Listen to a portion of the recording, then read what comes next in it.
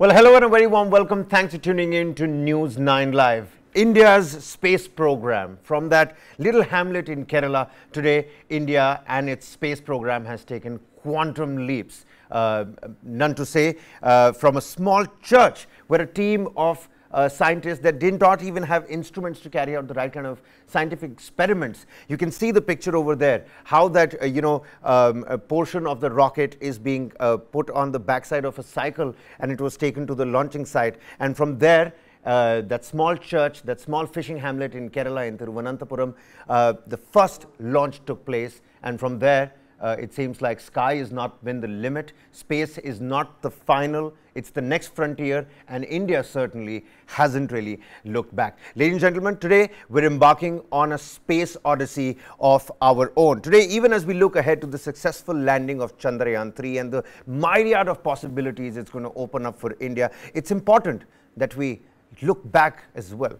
It's important that we look back, connect the dot in retrospect, and take a trip down memory lane. Sarabhai, J. Homi Bhabha, those stalwarts and big names that have done so much for India's space program. We're going to trickle down through the exact steps that took us from what happened in that small little church in Kerala, where simple plain sheets of asbestos kept on two wooden piles would make up for a desk, and that itself was the first launching site and the lab as well, to what we have today. ISRO, a reliable name. PSLV, a reliable name. Our Chandrayaan missions, our Mars orbiter, you name it, well, we've done it in half the budget and with the right kind of technology that many in the world today can say has been absolutely spot on.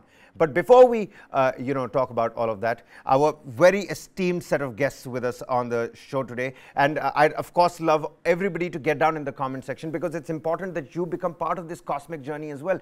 Even as we're looking towards Chandrayaan 3, making that successful landing, India only becoming the fourth country on this planet to successfully soft land on the dark side of the moon.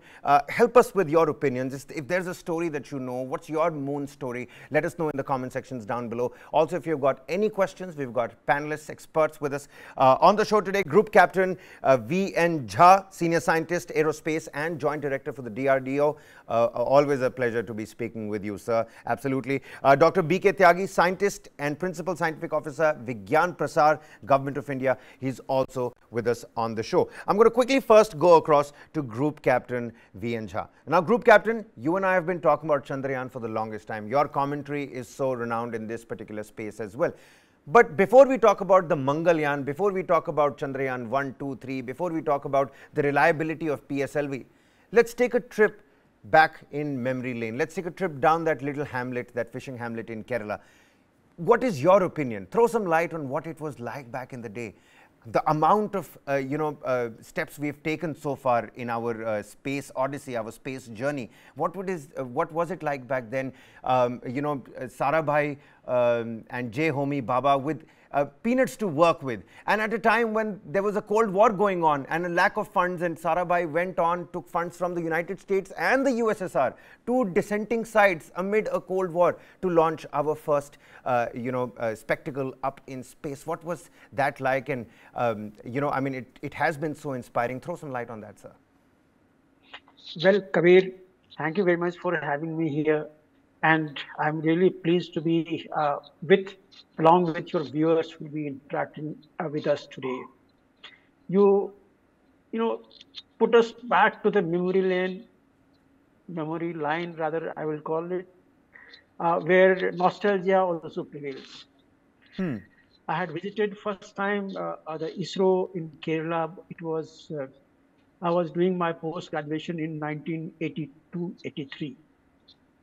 That is the time I had visited VSS, our ISRO Research Center there. And what I had seen it that time and what I see today, it's a sea of change. But then, I belong to a generation where people haven't seen the electricity, haven't seen the telephone, leave the mobile out of it. And today, those things are essential part of our lives. We couldn't have thought of, even during my space graduation, that the ISRO, through its satellite, will be part of our daily life, whether it is telecommunication, whether it is television, whether it is distant education, and even the agriculture sector, mineralogy, or sciences that is being explored today from the space. All this we couldn't have thought of. And everyone at that time felt that whatever little bit of money was being spent could be a waste. Just like today, people are talking of why should we spend so much of time, so much of money on space. Look, the investment onto the science never goes waste. It always pays you dividend in some form or the other. And that is what we are seeing it today. And for all your viewers, the entire Indian nation, I'll suggest that please don't question whatever little bit of investment is being made onto the space sector.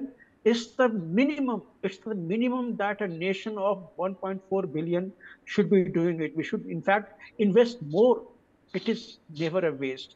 Every investment has got two exponential features of space sector. One is the verticals, another is the horizontal. The horizontal sector will yield you the commercial values of all this investment, whether whatever form it is there, and the verticals will always add on to your technology. This is something that is a feature of today, reality of today.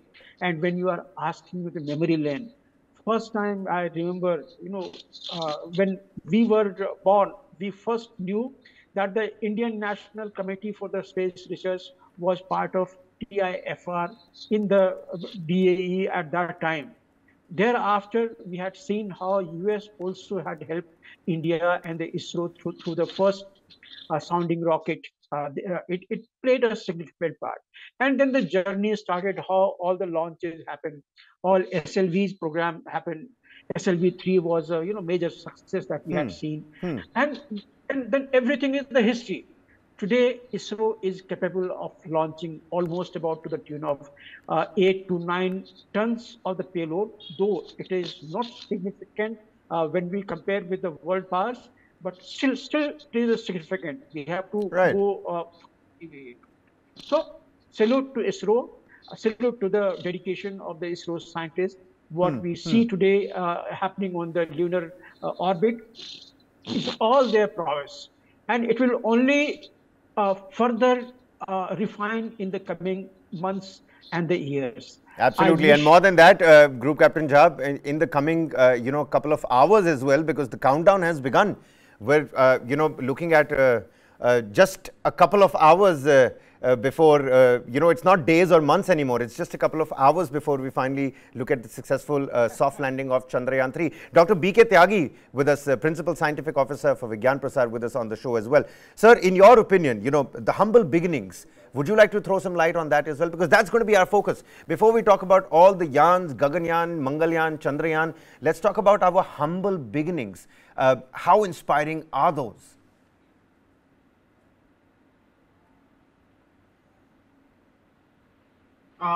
See, Dr. Jha has just explained the journey of ISRO, and now you can imagine when the time when we were just, thinking about doing a space and understanding the atmosphere beyond the space beyond the atmosphere.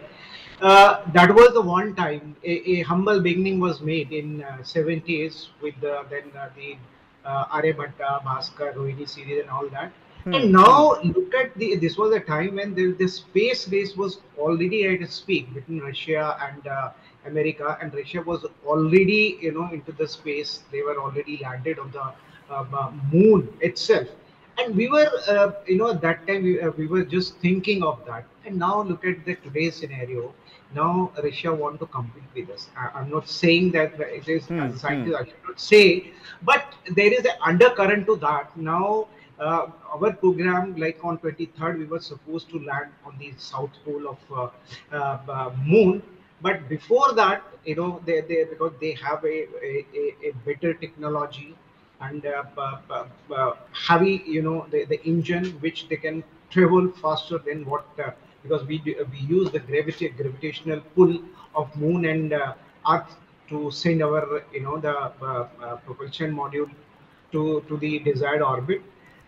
They did it in a very small time, but I think in haste, when the we yesterday only we have inducted our propulsion sorry, the Vikram into our desired orbit already, Right. which in Russia was slightly, because it was all automatic system, and there was some miscalculation, and it was went into a wrong orbit, and after that it was not trace out, or it did not could be contacted, and finally it crashed into the the moon surface. So look at this scenario, and our achievement is great, very inspiring. The time when we started, the Russia and America was already, the hero in space science. And since then, our journey since 70s until date, I think now we are going to be the first. But no doubt, we have learned a lot from our Chandrayaan 2 missions, the partial failure. This time everything is foolproof. It has been designed because the this is something unexplained, unexplored, area. So no, it's not only the Russian this moon mission has failed, but if you see the Israel, Japan, also China, has successfully landed, on the other side of the moon. But now the question of landing, doing the soft landing on the southern part, this will be creating a record. It will be Right. establishing the perfection of our technology, our technological excellence, and also in terms of the collecting data and collecting more information.